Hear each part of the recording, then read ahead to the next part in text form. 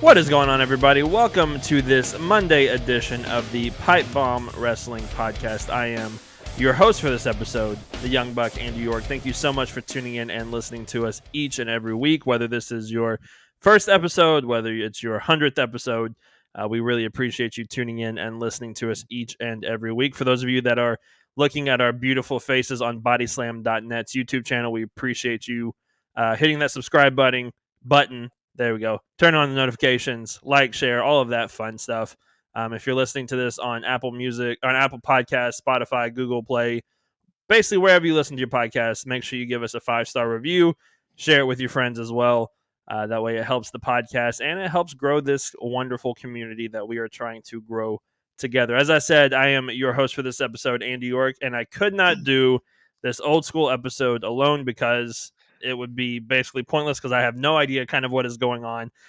I am joined by the OG host. I think that's what we established last time. The OG host of the PipeBomb Wrestling Podcast, Chris Belcher. How you doing, man? Man, I'm doing good. And listen, for those of you who have been wanting us to cover something old school, like something old school, ladies and gentlemen, for the first time on the podcast, we're covering something from before I was born. So not just Andy, before I was born. This is going to be fun. I'm excited. I'm not going to feel left out this time. So that's not at all. That's going to be nice. But yeah, we're going to be talking about the main event. We are talking about the most watched wrestling pay-per-view, wrestling show, whatever you want to call it, of all time, which is kind of baffling to me. But also going back and watching it for the first time, I realized, it makes sense. I understand why. Yep. So I'm going to be learning on this journey as well because I only know about the first main event with Hogan and Andre with the body slam, which wasn't necessarily the first time they'd done the body slam, but I think it was the first televised body slam. Right.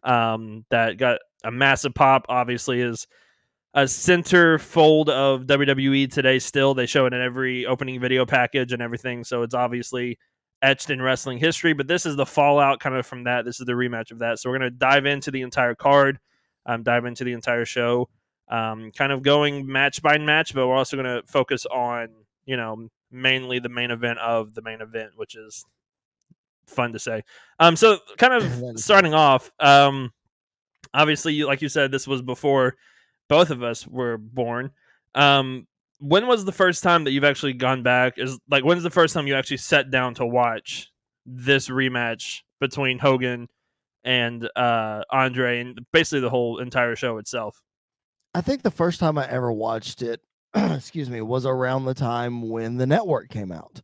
Because I wasn't born when this happened, until the network came out, I really didn't have the resources to go back and actually watch it. Now, the video I'm sure was floating around on YouTube, so I'm sure that I saw the double ref and the finish and that kind of thing. So I'm sure that I've seen it, and WWE's shown it a couple of times or whatever. But being able to actually go back and watch the undercard, like you mentioned, Macho Man versus the Honky Tonk Man, and just this whole thing and the way that was all set up, because I wasn't a huge Hogan fan, if I'm being honest. A lot of people, WrestleMania 3 is one of their all-time favorite manias. No, not me, not at all. Not really a Hogan guy. I was way more of a Savage guy. So this main event show, I think it happened in February of '88, if I'm correct on that. I think so. Leads up to WrestleMania 4, which is where the Macho Man wins the tournament for the vacated championship. So being a Macho Man fan, I was aware of how this all got set up. And then obviously when you watch WrestleMania 4, they show this to kind of set up how we got to the vacated championship and that kind of thing. So I was certainly aware of it, but I would say the first time I actually watched it was when I had access to it on the network. I got you. Okay. Well, I'm kind of glad you brought up the undercard portion because I want to stop there and talk there for a little bit. This is actually one of the first few times that I actually have sat down to watch like the Honky Tonk Man from promo, entrance, and ring. Yep. And I didn't realize how freaking awesome his gimmick is. His gimmick is really impressive. Yep. Even today, I think obviously we have some modern takes of the Honky Tonk Man with Elias, and you could even to an extent say Jeff Jarrett was was definitely modeled after the Honky Tonk Man in a lot of ways. But I Yep. honestly, like the Honky Tonk Man's promo before the match backstage was so funny Yep. and so crazy and absolutely awesome. And then his music hits, and I've heard his music before, but just to see the chaos that ensues with him dancing Yes. in the ring, obviously you've got the Mouth of the South, Jimmy Hart.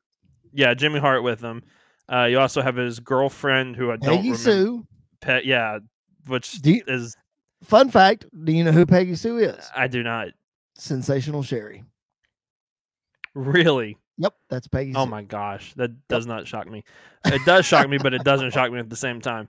Yep. Wow, that's crazy. But I honestly, like, I loved everything about this first match between Randy Yeah. Savage and the Honky Tonk Man, because I like when you think about '80s wrestling, you don't think about necessarily the in ring work a lot of the time. It's definitely character heavy, character based, all of that stuff, and obviously this was, but Yeah. the Honky Tonk Man could go, and obviously Yeah. we know Randy Savage could go. So like it was, I really enjoyed this opening match between the two of them. Well, I think what you were talking about Honky Tonk Man's character and how good he was and all that. You have to remember this was in '88, and he was in the middle of his long reign as the Intercontinental Right. Champion, which would come to an end at SummerSlam of this year. So he still had quite a few months to go. Mm-hmm. But this is '88. Elvis Presley died in '77. Right. So we're at almost at the 11-year mark of this, and Elvis was such an icon that people hadn't forgotten about that, obviously. Right. So you have a guy coming out pretending to be Elvis and being a heel.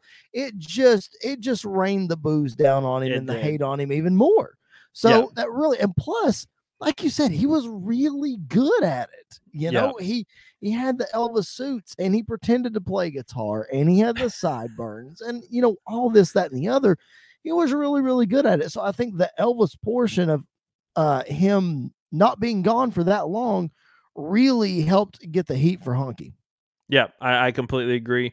One thing I will say that kind of bugged me about not the presentation, but they had to figure out the audio situation during Randy Savage's promo, because it was the Honky Tonk's music was so loud over everything. Yep. I don't think I understood anything Elizabeth said. I don't understand anything that Randy Savage said. You don't understand Savage anyway, so right. So when there's music, it made it a lot harder to kind of decipher what he was saying. So that's one thing. Fun fact on that specifically, I listened to the main event podcast, the episode that Bruce Pritchard did about this. I think it's like episode 80 something or other. It's way back a couple of years ago, but I went back and I found it and I listened to it as I'm preparing for this show. And he actually addressed the audio situation. He says that the way that everything is recorded now, everything is on a separate track, you know, because we have that technology. Back then, they didn't have that. Right. So it was kind of flying by the seat of the pants, and they couldn't adjust the audio to match, you know, what was going on, because most of those, even though that pre-tape of Savage in his interview was pre-recorded, they still weren't able to get everything adjusted in time and that kind of thing.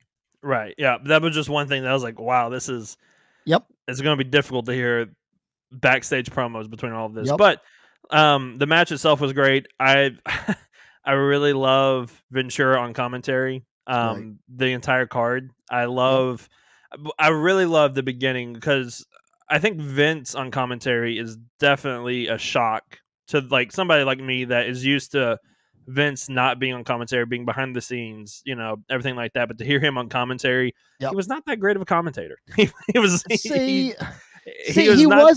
wasn't great, but it's nostalgia for me. Right, like, exactly. Hearing him on commentary, it was like, oh, this is great. I love having Vince on commentary, because he has not commentated a match since 1997.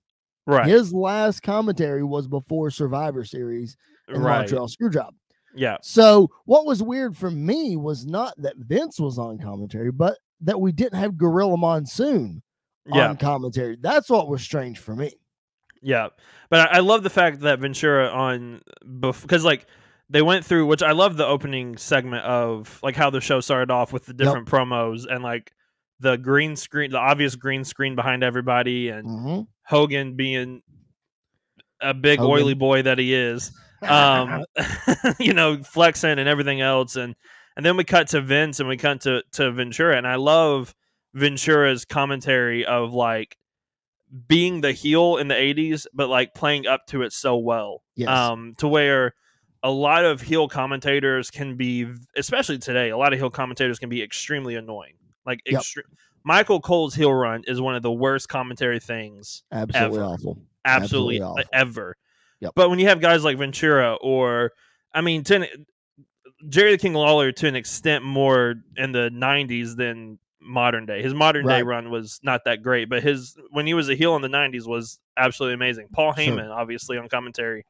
Gorilla Monsoon on commentary. It's like there's so many great heel commentators, and I think Ventura is right up there, especially with what we saw in this episode specifically. Yep, I completely agree. And then we're gonna see that, as you just alluded to, later on when we talk about the end of the night and how they sell that. And Jesse Ventura, like you just said, is spot on, especially with that. Yeah, I absolutely love it. So, kind of obviously you have the match. Well, kind of still on the undercard, but you have the match between Honky Tonk Man and Randy Savage. Kind of walk us through, like you said, you're a Randy Savage fan more than basically anybody else in the 80s and 90s. You were a Randy Savage fan. Sure. And so other than Shawn Michaels, but what do you think of this match? Is it, because obviously I think it's to me it seemed like a really strong match, but what did you think about the match as a whole, plus obviously the finish and everything else? Kind of walk us through your thoughts on this specific match. Well, it was what it needed to be. They're obviously, as I mentioned before, we're heading into WrestleMania 4, and the Macho Man is going to win the World Heavyweight Championship in that tournament. So the idea is to make Macho look strong. And what better way to do that than have him beat the Intercontinental Champion? Not for the belt, obviously, because, that's doesn't change hands on a disqualification or a count out or whatever. But, man, finishes in the 80s were, and even in the early 90s, were so much different than they are now, because it was a count out finish. But listen to the pop that the Macho Man got for winning by count out. Yeah. So in the fans' eyes, it's almost like the belt didn't matter as long as their guy won. So Savage won, and they got their point across heading into WrestleMania. Now, I was always, like, growing up, I was always, I won't say skeptical, but I understood when my guy did not win by pinfall or submission that he didn't win the title. So I was more disappointed than the casual fan. But what we got to remember is this is the first time, get this, this is the first time that wrestling has been on prime time in 33 years at this point. First time. So they're absolutely appealing to the casual fan. We had a big casual fan versus hardcore fan discussion back on Wednesday's episode, but they're 100% appealing to the casual fan. This is the first prime time. Think about that, just to give context to everybody, especially for maybe younger listeners and for the young buck. Prime time means that channel was available in every single household. You didn't have to have a special cable box. Satellites weren't a thing. Streaming wasn't even thought of at this time. So to have a primetime spot on a Friday night on NBC, huge for the WWF. Huge. Yeah. So the way that this came across, you had Macho Man protecting Elizabeth, being the strong, upstanding guy. You had the Honky Tonk Man being the cowardly chicken heel. I mean, I thought it worked great. It went over exactly the way it wanted to, and obviously just propelling the Macho Man to the championship. Right, because like you said, SummerSlam that year is when the Honky Tonk Man, I forget how long his reign actually was, but it was 420, like 23 days or something like that. Something like that, yeah. I don't think it's been surpassed since. Which is crazy that nobody has held the Intercontinental Championship. Macho Man actually had the record before Honky, and Right. he had it for like 411 days. Yeah. And then Honky got it. So Macho Man dropped it at WrestleMania 3 to Ricky Steamboat. Ricky Steamboat dropped it to the Honky Tonk Man at some point in 87, and now we're in the middle of Honky's run. Yeah. Honky Tonk Man has to go down as one of, if not the greatest Intercontinental Champion of all time. I think hands down. I think Chris Jericho obviously is up there as well, being an IC champion. But what the Honky Tonk Man did in an era dominated by guys like Flair and Hogan and Andre, to be the guy that held the Intercontinental Championship is amazing. Like it's really, it's honestly amazing that he was the one, because it's not like the Intercontinental Championship was like a forgotten about belt, kind of like it is today. Right. It was like it meant something in the 80s, and so for him to hold it is ridiculous like that. And everybody talks about how the Intercontinental Championship is the workers' title. You know, you think of Shawn Michaels, you think of Mr. Perfect, you think of Bret Hart, Razor Ramon, Jeff Jarrett, Chris Jericho, like you mentioned. You know, the list goes on and on. But then you say, okay, well, who was the longest and who was the greatest Intercontinental Champion? Well, that guy it was the Honky Tonk Man. Right. You know, and part of that probably had to do with his best friend being Hulk Hogan, but you know, whatever. But I mean, to be fair, also, in the Honky Tonk Man's credit, he held up his own in the ring. Yeah, and, like, he held up his own in his gimmick, and he obviously, you know, like the famous saying in wrestling is, no reaction is the worst reaction. He was getting the boos that he wanted to get. And so it honestly, it worked perfectly for him to kind of have that long Intercontinental Championship reign. Obviously, Randy Savage is the one that takes it from him. And nobody complains about Randy Savage winning the Intercontinental Championship because he's Randy Savage. And my wife, who is newer to wrestling than I am, obviously, like not even a year in, she, before we even got married, knew who Randy Savage was just by she knew him as the Slim Jim guy. And so I think that kind of goes to show just that massive impact that, you know, this era of wrestling has had on just entertainment and the media in the world today. Like it's crazy that's what it's kind of had. Absolutely. So obviously, like you said, this leads towards SummerSlam that year, obviously, between the two of them, with Randy Savage winning the title. No. So what happens is, yeah. So at least the SummerSlam, but Savage wins the World Heavyweight title at WrestleMania. So SummerSlam rolls around, and Honky Tonk Man drops his 420 some odd day reign, ends in about 12 seconds to the Ultimate Warrior at SummerSlam. That's right. 1988. That is right. That's the travesty that happens here. Yes. And then Warrior goes on to feud with Rick Rude for a little bit. He drops the title to Rude, wins it back, and then carries it into WrestleMania 6. Yeah. So when was, kind of a side tangent here, but when was the Ultimate Warrior's debut? In 88. It was during this year. I don't think he had debuted yet. Let's see. Let me think. WrestleMania 4. I don't think he wrestled at WrestleMania 4. So it was sometime right after WrestleMania 4. Those of you out there who are listening, give me a shout out at Chris Belcher 24. If I'm wrong and the Ultimate Warrior did wrestle on WrestleMania 4, I don't think so.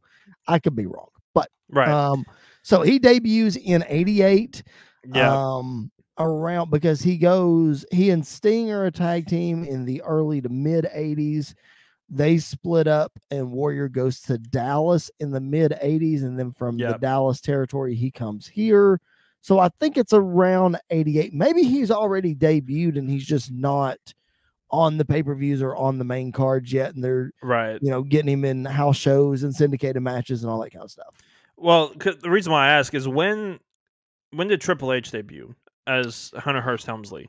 That was 95. 95. So this was before. So basically, we can kind of see a trend of the Ultimate Warrior from squashing the Honky Tonk Man to win this to no selling the Triple H pedigree, which still to this day. Well, listen, there's ridiculous. There is so much more that goes into that with the Ultimate Warrior. And again, not to totally sidebar on this, but I think it's, you know, you're asking the question. I think it's relevant. The Ultimate Warrior, after he feuds, in the middle of his feud with, I think I'm getting this timeline right, he feuded with Andre on some house shows. Andre hated Warrior, could not stand him. Most And people did. like you said, because he was not great in the ring, he didn't want to have Mhm. long matches, which was great for Andre, but like Andre would legit hurt Warrior in the ring. So you got Warrior, who wrestled probably his best match ever against Hogan at Yep. WrestleMania 6.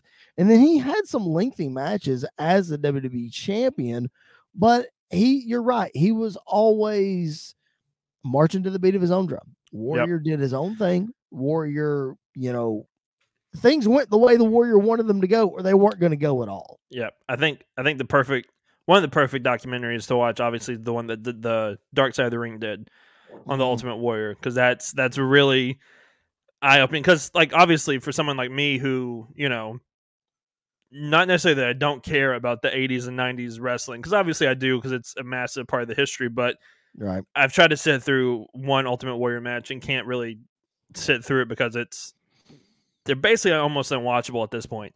Sure. And so the like getting introduced to him in the Dark Side of the Ring, obviously I've heard all the rumors and heard all the things, and one thing I did not know is that at the Hall of Fame induction ceremony, Jake the Snake Robert had quarters in his pocket ready to go knock out the Ultimate Warrior for all the things that he did to him. But because they were supposed to have a big world title feud. That's who Warrior was supposed to feud with after Hogan, and it didn't happen.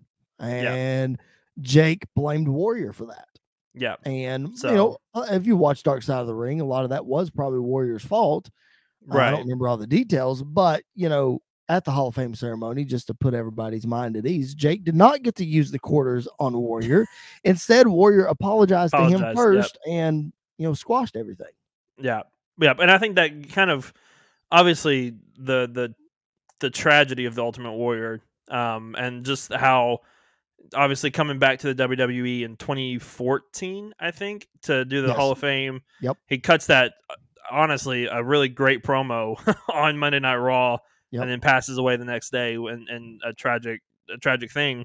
Yep. But it's good that we got to see the redemption of him kind of towards the end of his life.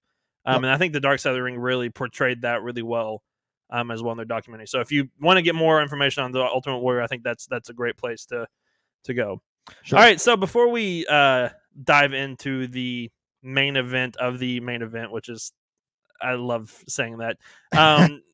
If you are now just stumbling upon the PipeBomb Wrestling Podcast, welcome. This is our old school Monday edition where we are talking about the most watched wrestling event in history. The main event featuring Hulk Hogan and Andre the Giant. We're getting ready to jump into that main event, but make sure that you leave a like, a comment, share, and subscribe on bodyslam.net YouTube channel. Make sure you leave that 5-star review on any podcast platform that you're listening to the audio form as well. We drop episodes every Monday and Wednesday. Mondays are our old school episodes. Wednesday is our new school episodes. And every once in a while, we get cheeky and drop a bonus episode here and there when the wrestling world decides to blow up and we have too much content and can't cover it in an hour. So that's happened a lot more recently than kind of ever before, and I don't think it's going to slow down anytime soon. So it's going to be a lot of fun to dive into that. And as always, I am joined by the OG host of the PipeBomb Wrestling Podcast, Chris Belcher. And we are diving into the main event of main event. We are talking about Hulk Hogan and Andre the Giant. Obviously, the infamous finish of this match is kind of what people take away from it the most. We'll get to that segment here in a little bit. But kind of, obviously, you're not a massive Hogan fan. Never have been. I've never claimed to be a Hogan fan ever. I mean, obviously, I pop when his music hits, and I'm like, sure. Oh, wait, it's Hogan. So I think that's kind of the MO with him today. But honestly, this match is kind of a lot of fun to kind of sit back and watch. I think the chemistry between Hogan and Andre is amazing, especially for the 80s. The chemistry between the two of them is really a lot of fun to see, because there's always guys that when they work together, like guys that can work with everybody, but then you get guys that like a Triple H and a Shawn Michaels, when they get in the ring together, it's just absolute magic that takes place or happen. I think you can kind of put Hogan and Andre in that category as well. Sure you've obviously, there have been multiple matches between the two of them. Where do you kind of put this one specifically, though, out of not necessarily all the Hogan and Andre matches, but maybe between the two that are linked together, right? Between the Body Slam one and then this one, kind of where do you put it between the two of them. Well, first of all, to piggyback on what you said about their chemistry, you're exactly right about Hogan and Andre's chemistry. They've wrestled more than the 2 times that everybody really knows. You know, obviously we know about WrestleMania 3 and we know about this match, but guys, these guys went around the horn in the late 70s and early 80s when Andre still had his huge afro and Andre could go, and Hogan wasn't red and yellow Hogan. Hogan was managed by classy Freddie Blassie. He was a heel. Andre was a babyface. I think there's a famous Shea Stadium match that may or may not be on Peacock. You might have to dig around to find it. But I'm sure there's some stuff on YouTube that you can check out. So these guys, not only did they have great chemistry in the ring, they were best of friends outside the ring. Hogan and Andre were as close as brothers. And you can see that when you go watch the Andre 2-hour special that HBO did. Was that 3 years ago? 2018? I think it was 2018 when they did Something it. Yeah. like that. Yeah. Go find that because it's incredibly fascinating. And Hogan really opens up about his friendship with Andre and some of the things that they did. And so great chemistry in the ring, like you just mentioned with Triple H and Shawn Michaels. It starts outside of the ring. So these guys having great chemistry. And I attribute, while you were talking about Andre and that kind of thing, the first name that popped in my mind was Brock Lesnar. A Brock Lesnar match is only as good as Brock Lesnar wants it to be. Exactly. An Andre match is only as good as Andre wants it to be. So, that being said, as far as the 2 matches go, man, it's tough to rank them. It really is, because WrestleMania 3 is one of the biggest WrestleManias of all time. Like you mentioned in our open, the body slam is shown at every WWE event. And the intro video, it's right there. But then you fast forward to the rematch here, and while the match didn't last as long, the match had 33 million people watching it. 33 million people. Let me put that into context for you. The NBA Finals that year between the Lakers, Magic Johnson, and all that fun jazz, they played the Pistons in the 88 Finals. They got 21 million viewers. 21. This event got 33 million viewers. 15.2 rating. 15.2. Yeah. Just let that sink in for a minute. So, and I know a lot of people will argue like it was on free TV, so that obviously that played a part in it. But even then, I know there wasn't as many channels. People still had to decide, well, it's on, let's watch it. So like that's a huge part and a testament to the star power of Hogan and the star power of Andre. I think in weighing all of those things, I'm going to say this one was more important, even though WrestleMania put Hogan on the map because he slayed the Giant. That was the one guy that he hadn't beaten yet. Right. So I think that was incredibly important, but I think this one right here is more important just because of the way that it was all set up. And what people have to remember is this night ended a 4-year championship reign for Hulk Hogan this night. He won the title in January of 84, and he did not lose it until this night. My gosh, that's crazy. Yep. That's absolutely, I mean, it's obviously it's the Hogan effect, but that's really impressive that he held that title for that long, didn't get injured for that long, all of that. That's really interesting. So let's kind of dive into the match itself. As per usual for most Hogan matches and probably Andre matches as well, the first 5 to 10 minutes of the match is just them playing to the crowd the entire time. And credit to Hogan, obviously the biggest wrestling star of the 80s and probably the early 90s as well. He has the crowd in the palm of his hand every single second that he is on screen. He has the crowd in the palm of his hand. And credit to Andre. Andre played up the monster heel bad guy role as perfectly as anybody else could as well. So, kind of the Hogan effect had really taken off here. The Hogan rise, I guess, has really, like you said, WrestleMania 3 is where Hogan really started to become Hulk Hogan, like the Hogan that we know. And he is playing it up here. Obviously, his entire WWF run, he he plays it up, and then he goes to WCW and is a different version, but the same version, but a different version at the same time, which is really impressive that he was able to do that. Yep. Kind of walk us through and talk to us about the reason why and kind of how Hogan was able to be such a crowd favorite while also, being in there with Andre and making Andre feel like a star at the same time. Well, as I mentioned, Andre's only going to do what Andre wants to do. And Andre saw the potential in Hulk Hogan. The infamous story, the way it goes, is at WrestleMania 3, Hogan didn't know the finish when he got in the ring. Mm-hmm. It was all Andre. Andre was calling the match. Andre called the slam. Andre called the leg drop. Andre didn't kick out. That was Hogan legit didn't know. Was Hogan supposed to win? He didn't know. Wow. Now, he didn't know. Now, Andre and Vince had obviously planned out what was going to happen. Right. But Hogan didn't know. Hogan was apparently left in the dark. But I say all that to say, Hogan wins the title in January of 84, and Hulkamania takes off.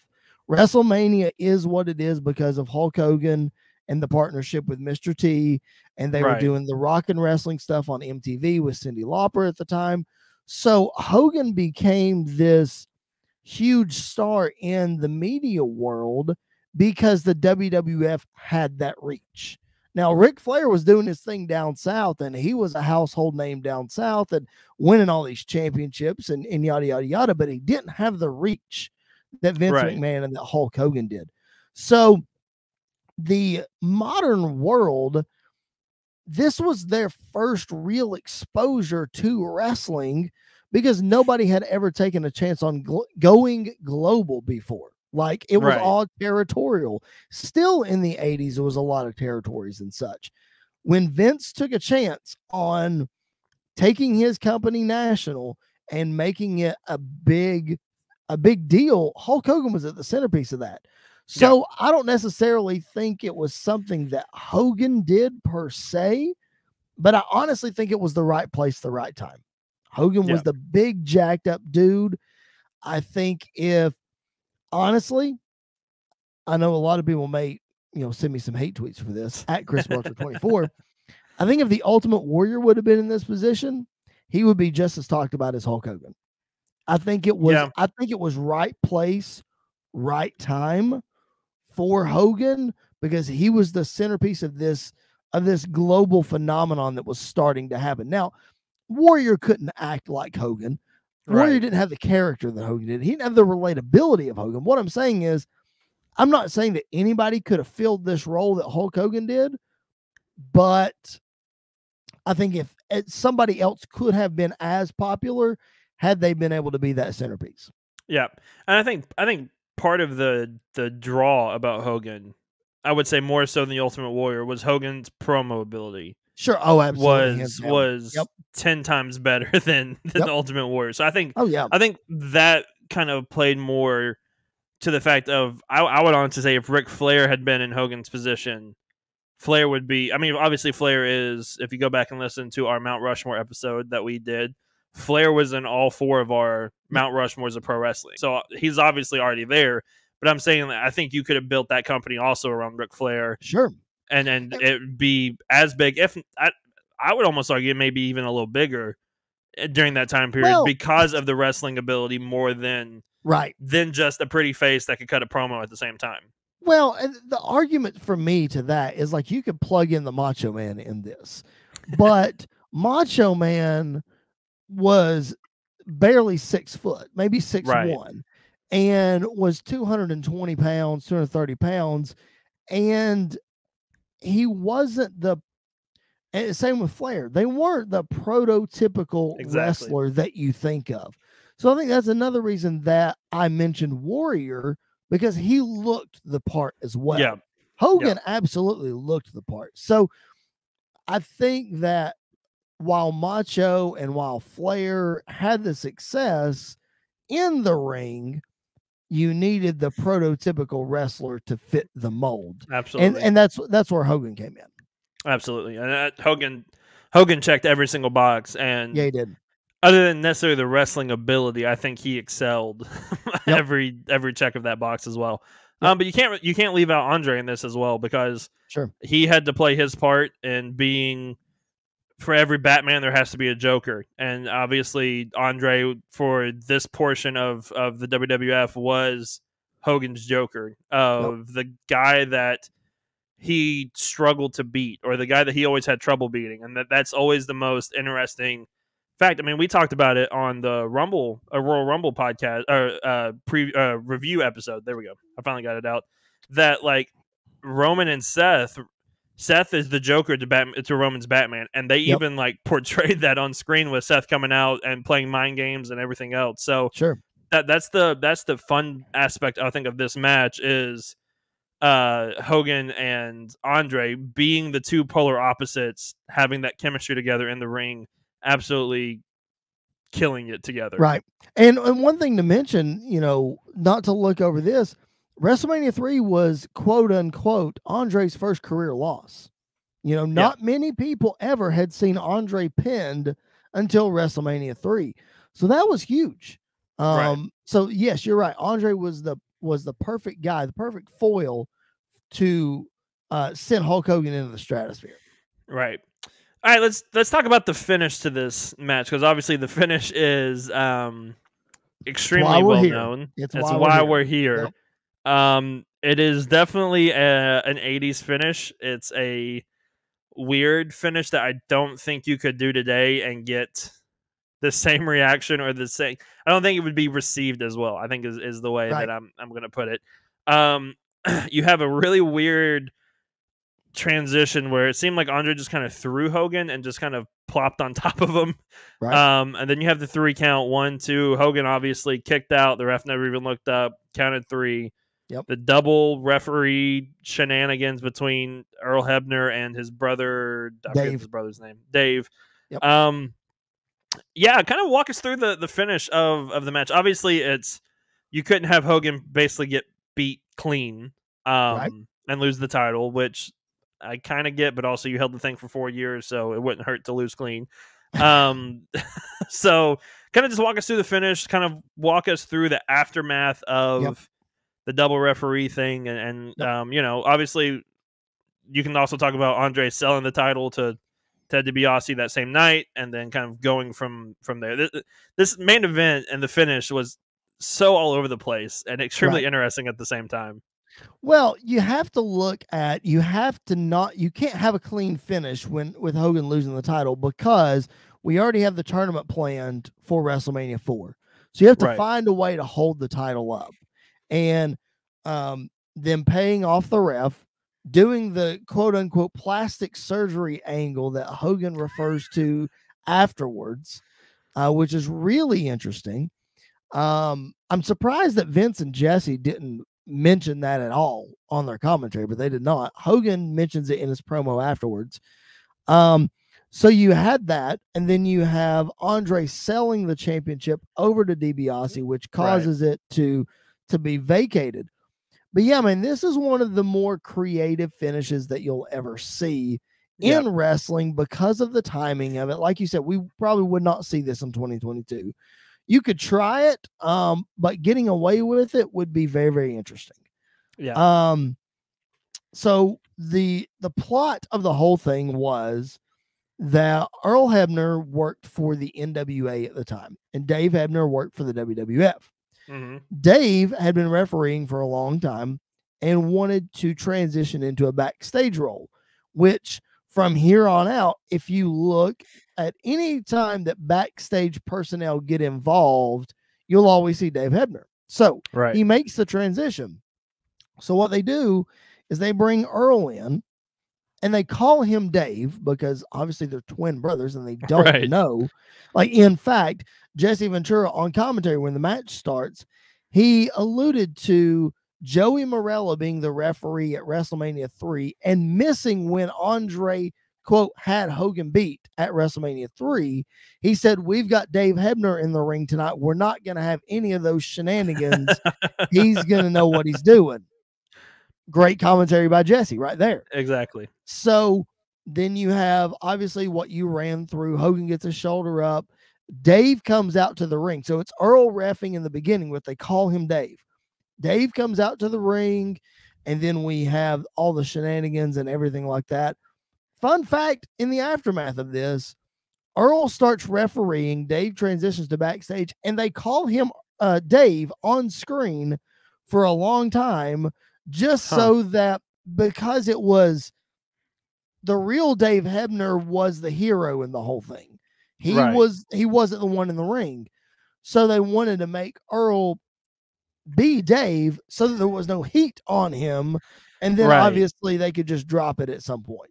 Yeah. But yeah, like you said, something that we won't really see. You really have to watch this to get the full effect of exactly how impactful this really was.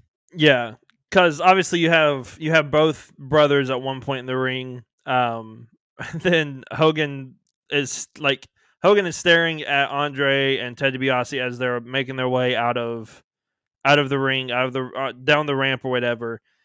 Then Earl Hebner just starts beating up his brother, which was hilarious. And then Hogan starts kind of going after Earl, which is even more fun. And that's just kind of how it goes off the air is, you know, DiBiase is now the champion. Hogan lost the championship after 4 years to a double ref count out, a double ref interference, or however you want to put it. And that's all she wrote. And then you obviously head into WrestleMania. So I don't think we would see, I think today, if it was going to be done, it would depend on who was in the ring and how it happened. Is how it would have to work. And I think that's the case here. I think if it was anybody else other than Andre and Hogan, I don't think this would have worked as well as it did, you know, during this time period. Well, I mean, if you listen to Bruce Pritchard's podcast again, I'll reference that. He talks about he is fresh into the company at this point. He's not even been with the company for a year by this time, and he's running backstage and he's still trying to navigate the waters or whatever. And Vince comes up to him before the show starts and he says, "You know what we're doing tonight?" Bruce says, "Yeah." And he says, "Do you know the finish of Hogan Andre?" And he said, "Yeah, we're switching the title." Vince said, "Do you want to know how?" And Bruce said, "No, I do not. I want to watch it." And Vince just kind of chuckled and said, "Okay." So Bruce, to hear him talk about his reaction watching it, it's like he thinks it's literally the single greatest finish of all time. But obviously, I think that's his perspective of how he was there and how it happened in front of him or whatever. But we've seen Eric Bischoff dress up as a priest and us not know it's him. We've seen some crazy stuff like that. So I think with the way that masks and makeup and all that stuff is done nowadays, okay, you maybe could pull it off. But like you said, it would have to be the perfect storm depending on who's in the ring and that kind of deal. Yep, absolutely. So you kind of walk me through some other things too, because I have on the Peacock version. I don't know if this is how it came out, which I'm sure it is. After the Hogan Andre match, then we get the Hart Foundation, versus Strikeforce. Yeah, but they have the Hogan promo in between, right before, basically. So kind of walk us through the promo and then why was the main event not necessarily the main event of of the show? Well, I think it just goes to show you the way that we always see wrestling TV these days. What you see right before it goes off the air is typically not the main event of the show. If you go to wrestling shows, you get a dark match or two after the show's off the air. And I think this is kind of what this was, because they only had an hour. So they wanted to make sure they had enough time to do all this, explain it all, come back from commercial and have Hogan cut his promo to, you know, especially since Vince and Jesse didn't mention the plastic surgery angle on commentary, you had Hogan, you know, saying all that and clearing that up, that kind of thing. So I think it's just a matter of how much time they had, timing out the whole show. And then, you get Strikeforce and the Hart Foundation. And I think they had another match after that, but obviously it didn't make air. So what we see on Peacock is the way that it aired originally in '88 on NBC. It was just a matter of where their focus was, making you want to tune in for more, especially as you see, oh, there's another match. I want to know what happened, yada, yada, yada. Oh, it's going off the air. You got to tune in next time. So Yeah. I think it was a strategy of that. I don't think it was a flub up of any kind. I think it Right. was just the way that they wanted to leave people hanging. You know what I mean? Yeah, and I just thought it was really interesting that basically as they were fading to black, the Hart Foundation gets pinned, and Yes. then it fades to black, and then that's the end of the show. So Well, and you got to think too. Just like with dark matches in today's wrestling, you send the crowd home happy. Crowd yeah, ain't going home happy with Hogan and Andre. It's not going to no, happen, you know. And no, they only had an hour, and so I think they had like I said, a couple matches after that. yeah, But I do think it's interesting the way that they structured it for TV. I would like to know the nuts and bolts of that. I'm not aware of that, but I think it's hmm more of just, hey, we're still on the air. Let's go ahead and show this, but we got to get Hogan in there. yeah, absolutely. I completely agree. All right, anything else you want to add about the main event before we put a bow on this old school edition episode? Let me look through my notes here and see if there was something else that I wrote down that I could not fit in there. No, the only thing that I didn't fit in, we kind of glossed over the Hulk Hogan training montage at the beginning. Yeah, What you may not have noticed, and what our listeners or viewers may not have noticed, is that Hogan's training montage, the music behind the training montage, hmm Jake the Snake Roberts theme music. Is it really? Yep. Why? Because it, in Bruce Pritchard's words, because it sounded cool. Yep. Okay. Yep. Yep. So, fun Wow. fact. I Go thought back the and watch music it. was completely out of place for the montage that they were going for. Yeah, I know. Me too. That's so weird. Yep. That is Jake so the Snake weird. Roberts theme music. Yep. Sure was. That is so weird. Oh my But no, gosh. man, I really I think this is way out of left field for us to do on this podcast, but I Yeah. love it Yeah. because 33 million viewers for this primetime show in 1988. I mean, holy cow.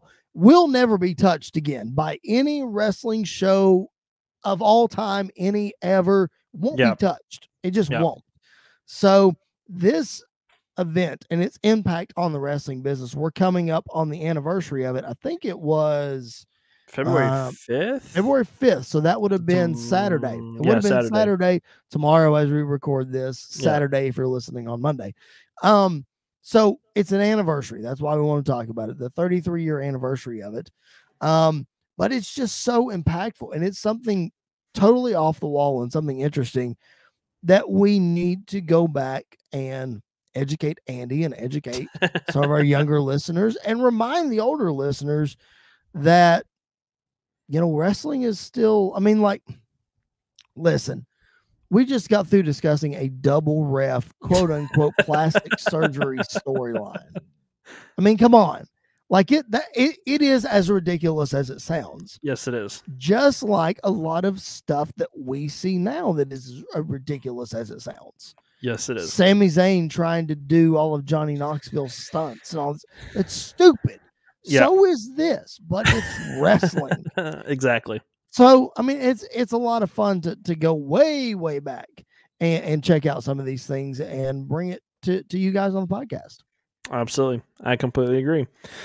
Well, that's going to do it for this Monday edition of the PipeBomb Wrestling Podcast. Make sure you tune in this Wednesday as we're going to be diving into all the current product things. We're going to be talking about the amazing main event from AEW Dynamite with CM Punk versus MJF in Chicago. That's right. It's going to be a lot of fun to talk about that. Also, the fallout from the Royal Rumble on Friday Night SmackDown, as well as kind of building towards the Elimination Chamber. Holy crap, Night man! Raw Yeah, as well. Elimination Chamber is not that far away. It's 2 weeks, 2.5 weeks. Yeah, 2.5 weeks. Yeah, that's a quick turnaround. And let's go ahead and plug next Monday's episode. If you're an old school fan, we are going to be recapping St. Valentine's Day Massacre, the In Your House from February of 1999. Yep. That is Steve Austin and Vince McMahon in a steel cage in the debut of The Big Show. Yep. So it's going to be a lot of fun. That is next week, and there's probably, Andy hinted at it earlier, there's probably a bonus episode coming your way in the next 2 weeks as well. So get ready for that. Be prepared for that. Be ready for that. Well, thank you once again for tuning in and listening to us, whether this is your first time or your 100th time. We appreciate it. Like I said before, make sure you hit that subscribe button to bodyslam.net's YouTube channel. Make sure you like, share, subscribe, do all of that fun stuff. Comment down below as well. Make sure that you go over to SportsWire, sportinarium.com, so that you can listen to our episodes. Our new episodes are every Monday and Wednesday there as well. So definitely go check them out. Plus, give a listen to all of their other amazing shows on their platform as well. Also, if you're listening to this on an traditional audio form, whether that's Spotify, Apple Podcasts, Google Play, basically anywhere you find your podcasts, make sure you leave that 5-star review. And make sure you comment as well if you can. Make sure you do all the things you can do for the podcast, because we want to grow and expand and do more episodes like this and have a lot more fun. And we're enjoying the wrestling world right now and going back and looking at a lot of things. And Chris is going to get better and better as we go along. It is. It really is. I mean, this podcast is for the fans, by the fans, and we want to talk about what you guys want to hear about. So if you guys don't want to hear anything else from 1988, tell us you don't want to hear anything from 1988. That's fine. But yeah, we're here for you guys. We're wrestling fans just like you. It's a lot of fun. Obviously, WrestleMania season is always fun. So it's a great time to be a new listener if you are, or if you're a long-time listener, don't go away just yet. There's a lot of good stuff coming your way. Absolutely. Well, for Chris, I'm Andy York. Thank you once again for tuning in and listening to us, and we'll catch you guys down the road.